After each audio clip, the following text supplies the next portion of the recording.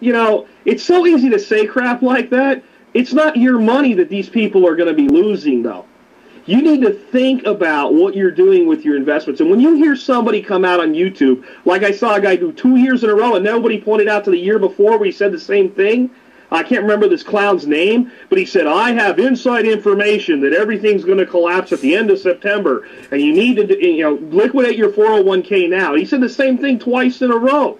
You know, listen, man, I know this is a hyperinflation for his gold tribe's telling me here, but in the end, we have got to stay sane with what we're doing, and we have to understand that even though we have a point where we can go into a hyperinflation curve, if you're paying attention, there's almost always time. And we need to think. We need to think before we make statements like just liquidate your 401k and pay the penalties. Because if I've got $5,000 in there and I'm going to pay $1,000 in penalties, maybe.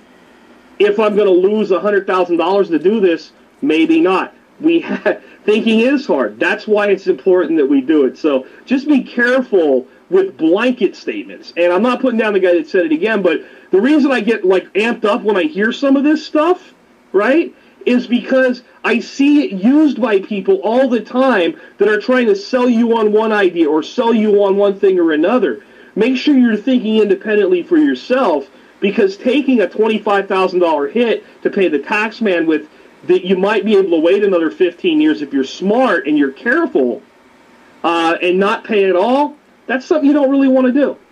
Let's go ahead and take the next question. I think Ultra Quiet we just answered, hand still up, so let's take Skedway. I'm not sure if I got your handle right. If I got it wrong, I'm sorry.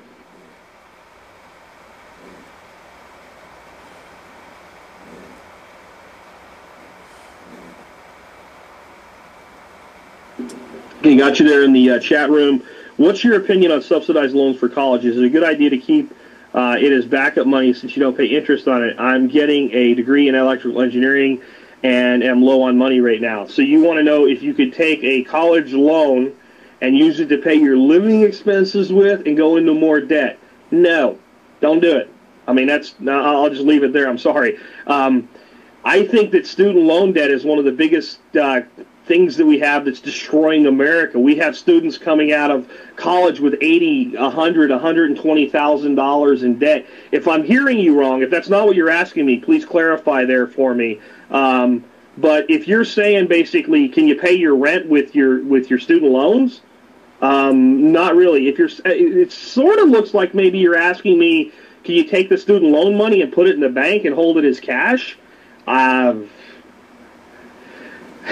You could do anything you want, but I sure as heck wouldn't do it. I'm sorry if I seem hard on some of these things here, but I've just seen so many of these ideas shopped around to people for so long, and I've seen so many people that think these ideas are great ideas and it's going to work out for them, and I've seen them long term, whenever they thought was going to happen, not happen, get burned. And I don't like to see people burned and hurt, because things that are complicated get oversimplified by people that want to sound intelligent, if that makes sense. So if you're having trouble getting through school and you're having trouble doing it without debt, it's time that you start looking at different ways to get your schooling done. And it's amazing how much money, and if you're already in your third year or something, I know that some of these things aren't going to work for you, but, you know, we looked at it for my son, and by doing 2 years in a community college and staying at home and paying for it up front, and then going into university to do the last 2 years, the total savings on a 4-year degree come out to $28,000. And by not borrowing $28,000, you're not going to pay back $40,000. It's interest-free until you start paying it back and you get out of school for a certain amount of time. I don't like debt. I don't like debt, and praying for a job when you come out is not really a good plan. I'm very hesitant to recommend that people go to college unless they know exactly why they're going, exactly what they want out of it, and they have a good plan to keep any debt that comes off. I would not go into student loan debt right now for anything in the world, because how, you know, what we're looking at on coming out, into a market you're coming out with a piece of paper that says you have a right to look for a job. I just don't think it's worth $50,000, $60,000, $70,000 worth of debt right now. Sorry if that's not a great answer, man. That's the best I can do for you. Let's take the next question from Akara27.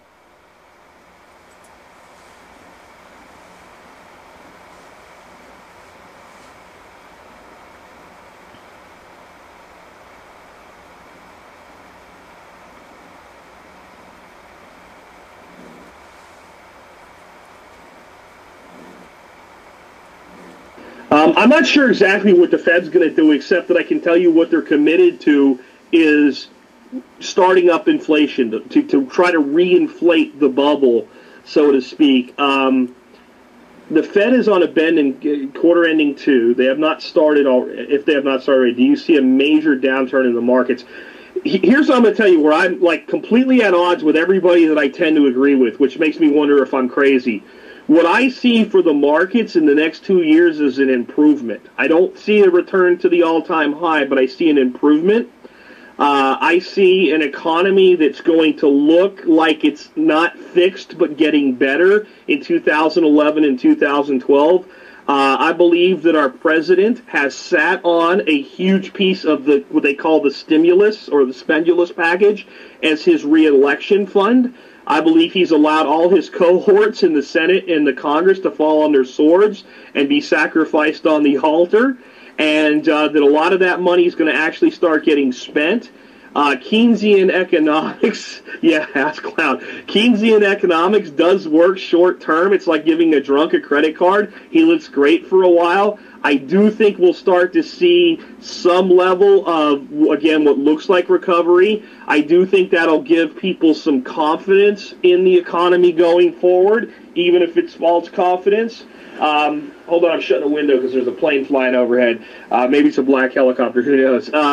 But as that confidence is restored, I think a lot of Americans have been saving money just because they're a little bit worried, but they're not smart people like the people in this room that are really thinking long term. If they can go another 6 months and get through Christmas without losing their job, all of a sudden all that money is going to start, we're talking about disposable income savings here, is going to start eating a hole in their pockets. They're going to realize, hey, I made it through, it's okay, things are looking better. Hey, my 401k balance is up at least to a 301k instead of a 201k. Things are feeling better, and they're going to start spending money, and inflation will kick in behind it. And when that inflation kicks in behind it, everybody's income statement, everybody's balance sheet in the corporate world short term will look better.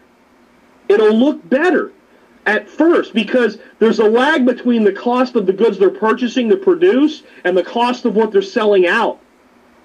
And we'll get what looks like a really big false recovery. The band will play. Everybody will say, you know, they saved the day. But at the end of that bubble is nothing. Nothing substantial. It's nothing but a public relations campaign. And the next bust, I'm completely in league with Peter Schiff. I just think it's going to take longer than he does, is a debt bubble. It's a treasury bust.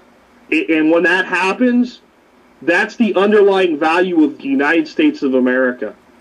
And I think that is a place where a lot of people are going to get hurt. And don't ask me to tell you whether it's going to be a massive inflation, which it very well could be, or a massive deflation.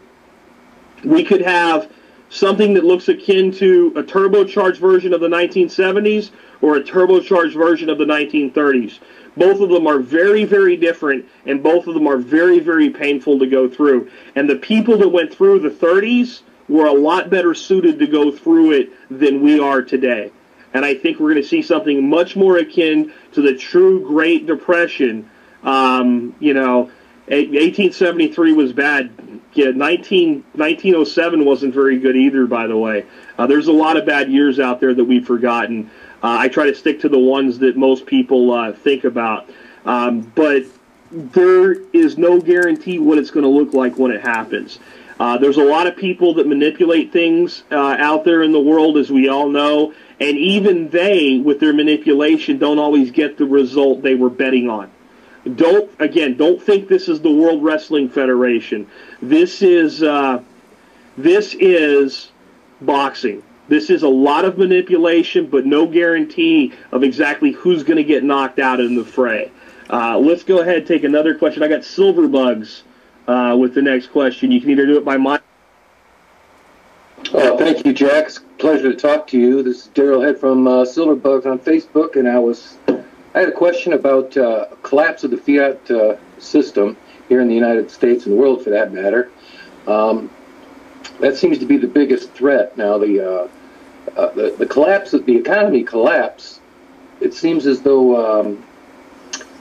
Do you foresee a lot of civil unrest at that time? And after that, do you see the government coming in with a martial law to grasp control of this horrific situation?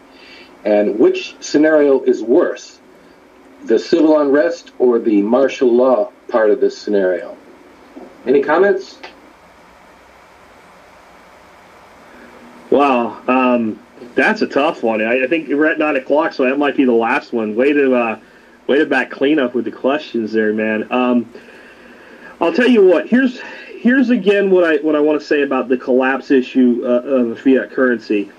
It is far more likely that what they will do is revalue the currency and buy it back up. You got to remember one thing about this country, and it's the first time in the history of the world that we've ever had this be the case. We now have a country on the verge of bankruptcy that has the capacity to wipe out all life on the planet. It has a very strong military force and a high redundancy within that, and that's going to make this a very difficult thing for this nation to ever just completely collapse and be. I mean, there's people out there that basically figure the Chinese and the British are just going to come over here like a banker and just take things over. And that is not a good thing. I'm not saying that in a good thing. It's a very precarious point that we're in. What I actually see happening if the economy completely fails, it'll look more like Argentina or Russia than it would look like, everybody talks about Weimar. And a little lesson on Weimar as an aside while we're doing this. People always talk about the fact that you needed a wheelbarrow full of money to buy a sack of potatoes during the Weimar Republic. Nobody ever turns around and says, well, how much were the potatoes actually worth? And this is my big fear, that if we have a collapse of the economy, it's what people are going to do without. We are now in a place where if the government can't make good on its own debts, the only way it can do it is by printing more money. They keep devaluing it. We have Bernanke sitting in front of Ron Paul in the Congress a couple of years ago, asked if he could guarantee the payments to Social Security recipients. And his answer was what? Yes, we can guarantee the money. We just can't guarantee its value. So what we get into a point is where all these people that have been depending on these programs find out that either they're not getting that check or they're not getting that food stamp card, or it won't buy enough to actually sustain them. And you bet they'll go to the streets. You bet they'll go to the streets. You bet they'll riot. I think there's parts of this country that in the worst collapse in history would stick together and stay together and be there for each other and help each other just like this country did during the Great Depression. We talked about how bad that was, but it really showed us what we were made of. But there are also people and there are also parts where, just like Europe, as somebody's saying in the chat room, they'll be rioting. As for whether it's worse for the riots to happen or it's worse for martial law, the problem with martial law isn't when it's being enacted, it's when it doesn't go away. It's when liberties are permanently stripped. Our big problem as a nation is we've allowed our government to become what it is. We can only blame Washington for so much. People tell me how upset they are with Obama or how upset they were with Bush. I'm not upset with Bush or Obama. I'm upset with the people who have decided that this is the best that we can do. And the majority of Americans have decided that. You can think that, the powers that be are in control, but we're the people that let this stuff happen. And it's up to us to start informing people that we don't have to settle for the lesser of two evils. There is a system in place that we could use to fix it, but we haven't done so. As for the actual breakdown, though, we may not be successful, and the breakdown may come, and the riots may occur, and I do think that the last place you want to be in the middle of a riot like that is going to be anywhere near a big city. I do think that the further out you are, the safer that you're going to be. I do not subscribe to the view the people that follow,